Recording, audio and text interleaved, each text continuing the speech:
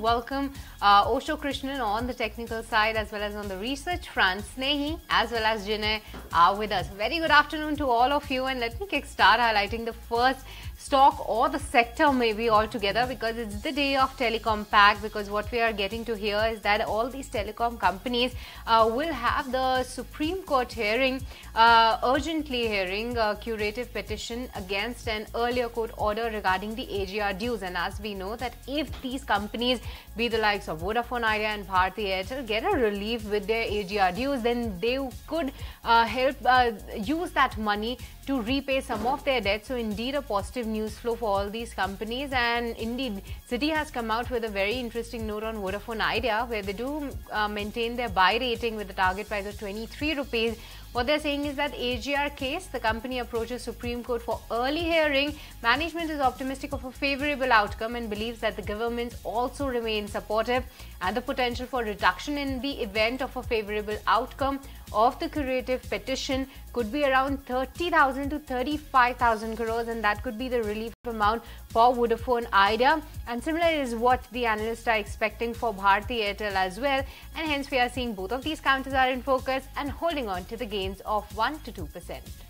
Okay, surely keeping an eye out on the telecom names. A lot of updates coming in on that front. But Osho, good afternoon. And the first stock that you've picked out for us is Alkem Labs. Now, when you're looking at it, surely in the last 1 year, 46% return. But, you know, the last few months, specifically the 6 months that you look at it, it's not managed to cross past that 4,500, 4,500 range. Do you think this time maybe for Alkem we could see it cross that 5,500, 5,000 range that we're seeing? So will it be crossing past that 5,400 range this time? On the charts, is it indicating that? Very good afternoon, Vinny. Firstly, thank you for having me at your show. Now, coming to the technical perspective of Alkem, then this time Alkem has seen a very strong traction from the 100 exponential moving average, which was approximately around the zone of 5,000. And also on technical front, we are expecting, or we are witnessing, a kind of sloping trend breakout in this counter. So the time it breaches and sustains above the zone of 5450, 5500, this is a very crucial zone for this counter. Then we can witness a very strong traction coming in this counter for approximately 1500 odd points. So I'm expecting a very decent target of nearly 6500 to 7000 from medium term time frame. That's the take coming in on Alkem Labs. But Winnie, let's talk about HUL then. Absolutely. HUL is the one that we're keeping an eye out on today from the FMCG side. Why? Because last evening they announced that they're going to be selling their water purification business, that is a Pureit business, to AO Smith. Now this is at a value of around 600 crores. That's almost 2 times the EV to sales of FY24. So keeping an eye on that one. When you look at it in terms of the Pureit business for FY24, the sales were at around 293 crores. Now this is obviously in line with what the management has been talking about, that they want to strategically focus more in terms of the core categories, and the core focus area is going to be on that. So what analysts believe that water purification business surely is a very highly competitive business, low product differentiation that is there. So because of that, price as a disruptor also is something that comes into factor and play for this business. Now given that HUL wants to focus more on it, this is a right step, and Nuvama believes that this is slightly positive for HUL in terms of when you look at it overall the move that's coming in. They're maintaining a buy on this one. Even UBS is maintaining the neutral rating, target price of 2,860 rupees per share. So today when you're looking at HUL holding on to 3% gain as of now, and yes, strong move coming in for the stock. All right, that's about HUL. But with this, Snehi, let's talk about Hats and Agro. What a handsome move in today's trading session. Tell us how are the earnings and what's the news flow? Absolutely, Shrishti. So very good move coming in the stock price today. This is on the back of its Q1 numbers. The stock also reached its 52-week high today on the back of a very solid set of Q1 numbers coming in, and the company has said that the summer that just went by did very well for the company, and the ice cream business did very well because of the summer and the heat wave that India just saw. Let's take a deeper dive at what these numbers look like. In consolidated revenue has come in at 2,375 crore rupees versus 2,150 crores, which is up 10.5% year on year. Net profit also at 130.5 crore rupees, which is up almost 63% on a year-on-year basis. EBITDA margins have also expanded smartly at 13.9% versus 11.1%, which is up 285 bips on a year-on-year basis, and EBITDA is also up almost 39% year-on-year. The company has also declared an interim dividend of 6 rupees per share, and they've also said that they're going to hold a one-on-one meeting with analysts on 19 July. So we'll see what happens at that meeting, but well, yes, on the back of very good set of numbers, the stock is doing pretty well, up 5% as of now. Okay, surely keeping an eye out on Hudson Agro and almost trading at its 3-year high level at one point of time. So interesting to watch out for that. Let's move on and talk about Aarti Industries from the chemical side. Then Osho, on the charts and technicals, what's the word coming in for Aarti Industries? From somewhere in the beginning of the month of June, we started seeing an up move coming in. So is that something that we may see continue for Aarti Industries? See, overall, Aarti Industry, as you have mentioned, from June onwards, it has started gaining traction. And on technical perspective, it has made a cup and handle kind of a pattern on daily time frame, and also is emerged above all its exponential moving average.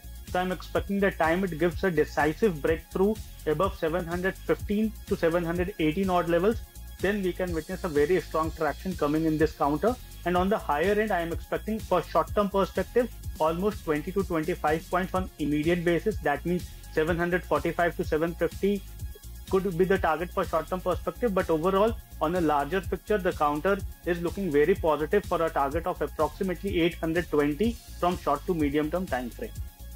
Surely, we are keeping an eye out on Aarti Industries. You can see those numbers flashing at the bottom of your screen. So I'm going to give time to Shrishti to actually do the number crunching. But till then, till Shrishti looks at the numbers coming in for Bajaj Auto, as of now, says the poll, we are seeing it's in line largely, at least with the ET Now poll in terms of PAT. But Shrishti, I'll wait for you to look at some of the numbers and then we'll come to you. Till then, let's go to Jinai.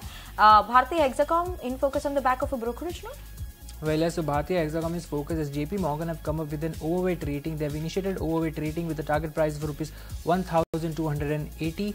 They believe that this is the best market repair pure play for the company. Also, they are expecting a drive a growth of about 20% CAGR in the revenues on the back of tariff repair and higher underlying returns. What they also believe is the stronger than peer ARPU returns and subscribers growth will act as tailwind for the company.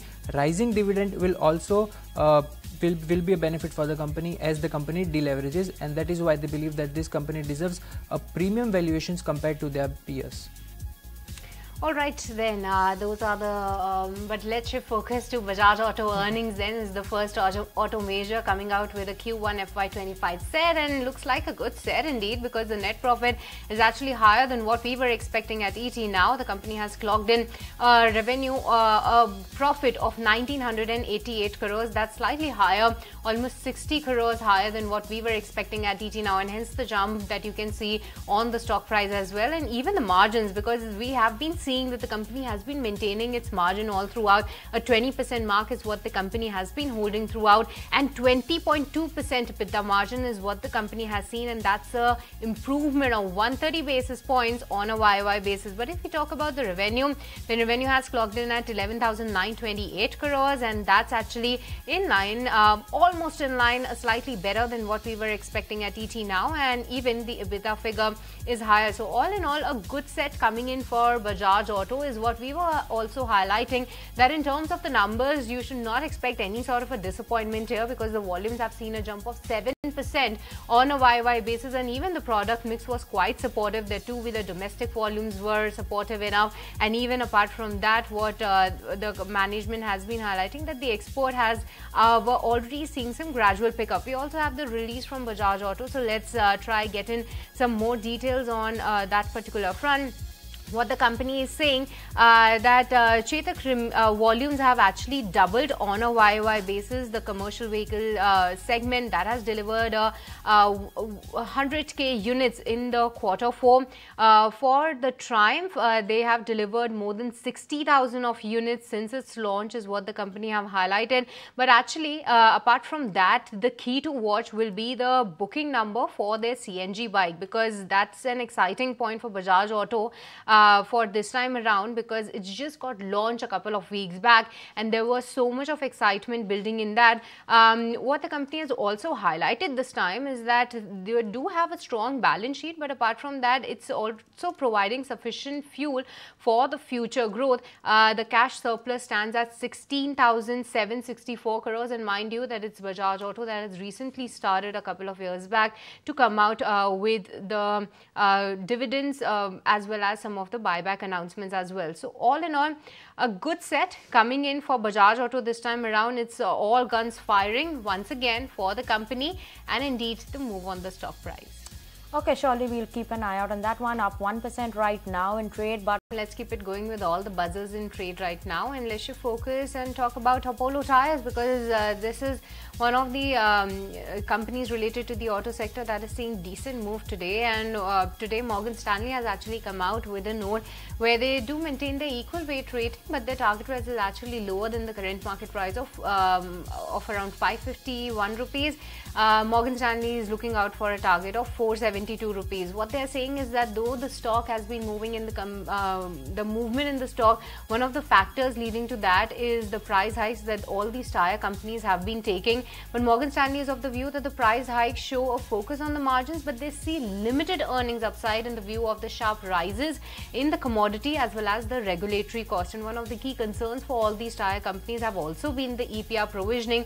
So Morgan Stanley is highlighting two key headwinds, that is the EPR provision cost and the steep rise in the natural rubber prices. And what he meant by this is, though the company has been pushing the prices up, but apart from that, the commodity prices are also rising, and hence the impact on the numbers could not be that substantial. And that's the call coming in for Morgan Stanley on Apollo Tyres. And as of now, the stock is showing almost 2% of gain. That's Apollo Tyres for y'all. But also, Osho, you have picked out Apollo Tyres on the technicals. What is the word coming in for this?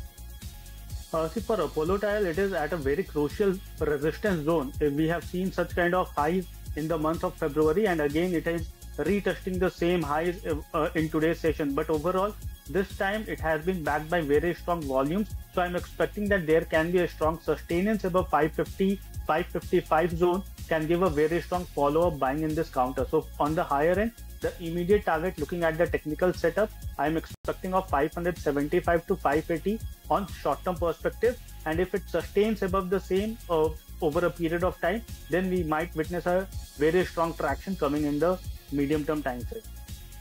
Okay, surely keeping an eye out on Apollo Tyres on the fundamentals as well as technicals.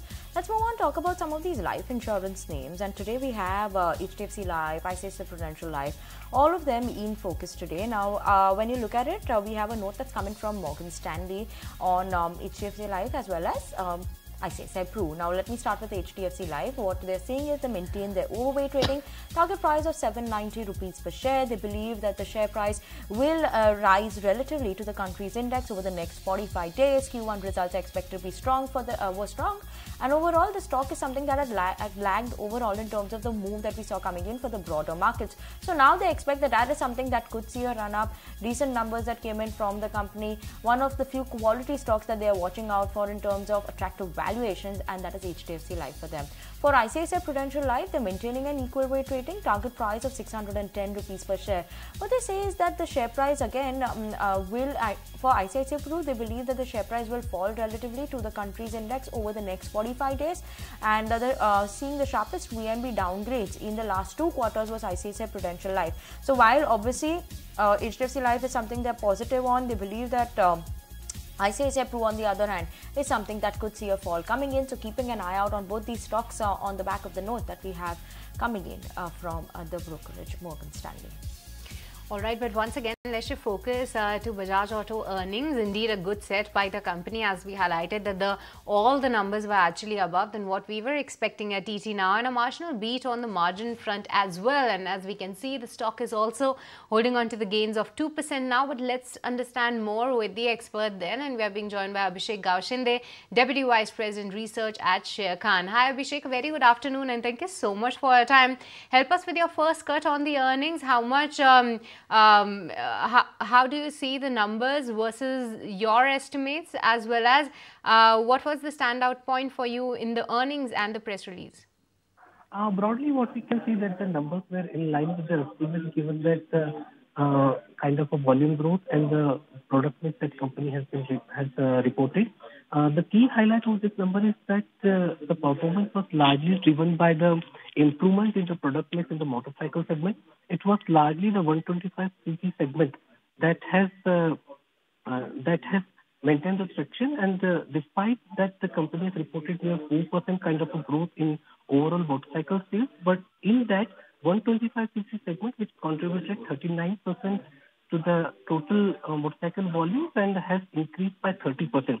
So when this has supported the performance. Second is that the exports have been overall stabilized for last 2-3 quarters. That has been a supporting point. And third, that in the Egypt, now that this quadricycle has been accepted as a public transport vehicle, and because of that, in this particular quarter, the export volume for quadricycle has been doubled. Although it was a low base, but it is giving an indication that going forward we may see a kind of a traction in the quadricycle, especially in the export segment.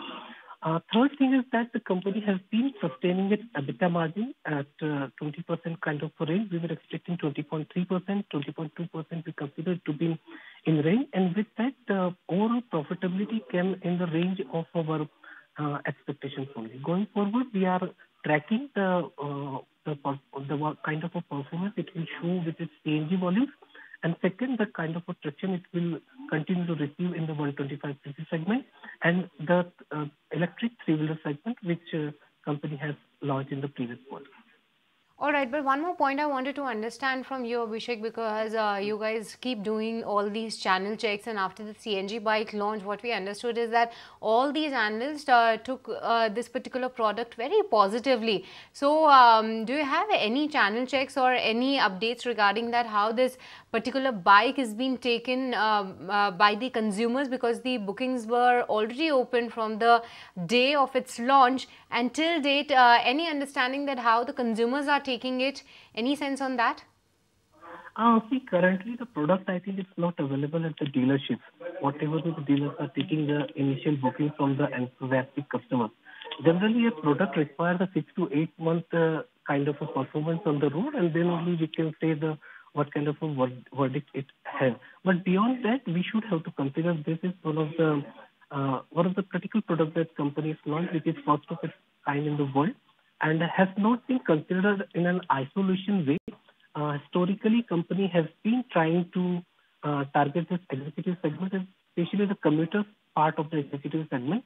With this product, the company might catch up something on this executive segment. You remember that few years back it has tried to capture this executive segment by the Discovery brand, but that has not happened. But with this price point, with the 125cc engine, and a kind of a look that company has given, a stylish look and an urban-centric product, we expect that a success of this product will help company to open up a new set of revenue line for itself. But also depend on the kind of a performance it will gain in the 6 months, and we are waiting for the verdict on the product right now. All right, Abhishek, with this, we let you go, and thank you so much for joining us to help us with your first cut and your first take on Bajaj Auto earnings. Indeed, that CNG product will be available throughout many dealerships, but in a phased manner, but indeed taken positively. But we'll watch out for more management commentary, which is at 6:30 p.m. So we will watch out for more details when the con call begins. Absolutely, we'll surely watch out for that. But, Snehi, I'm going to quickly come to you for HG Infra. Why is this in focus today? Well, the company has received the completion certificate for a rehabilitation and upgradation project that they had undertaken a few years ago, and they had bagged this order back in July 2017. The order was for 298 crore rupees. Completion date was scheduled to be in 2019, but due to the COVID delay, this project was completed actually in August of 2022. And a few days ago, the company had also received an LOA from the Rail Land Development Authority, and MK also came out with a reinitiation position with a buy rating on this company. So overall, over a couple of days, we've seen a lot of announcements coming in. But today, on the back of this completion certificate that they've received, the stock is doing pretty well, up almost 5% as we speak. Okay, surely that is HG Infra that we are keeping an eye out on, but it's budget time. So Osho, we will focus on some of these important trades that you are keeping an eye out on the budget front. So what are your trades that you're looking at for the budget?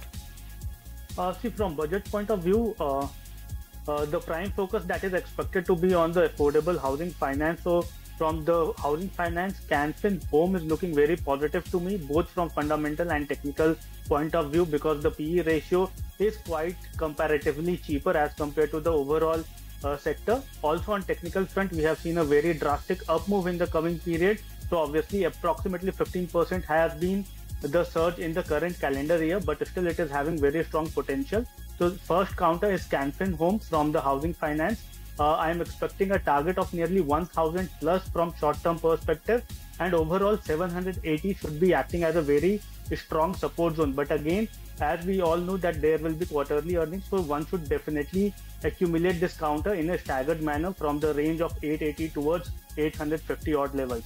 The second counter is from the Power Pack. From Power Pack, because the continuity of the government for the third time, I am expecting that power sector will be having its positive momentum continued. So from power sector, NTPC is looking very positive. Again, in this calendar year, we have seen approximately 25% of returns in NTPC. But again, it is looking very positive on technical charts.